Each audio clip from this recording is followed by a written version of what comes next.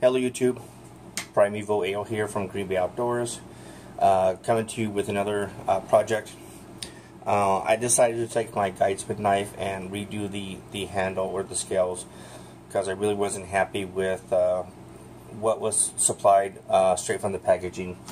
The handles are a fiberglass and a plastic infusion, which is great. It's very durable. I can't bend it. But the problem is that it is very hollow inside, and it just didn't feel right as far as the depth and width goes. It's very small and something like my hand. So I decided to do, I've been wanting to do this for a long time, but I didn't have the proper wood or material to create a new handle.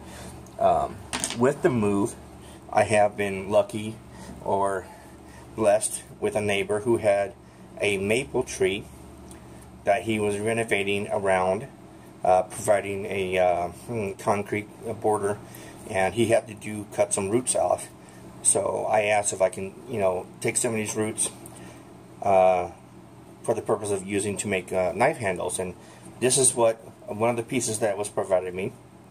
It's very nice wood, very hard, very durable, and I'm very pleased with it. So what I did is I took something like this and I made it into this. This handle is a little bit thicker. The scales are a little thicker than what was originally there.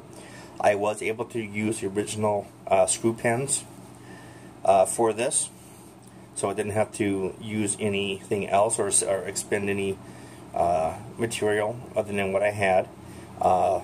And the video that's going to be following is how I made these scales start to finish, from root to grinding down the scales to thickness to mounting to sanding and to finish. So I'm really happy with this. It's a very nice fit now in my hand.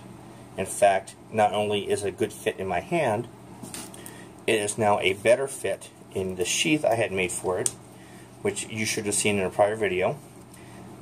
In prior videos, the sheath I made with the original scales, it would shake and rattle, but this, nice and firm.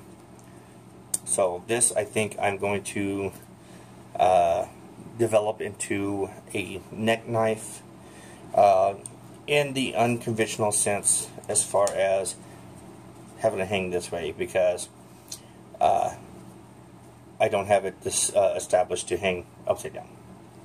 Alright, so continue watching. Unfortunately, I'm not sure how long the video is going to be. I have yet to edit it. So, thank you for watching. Enjoy.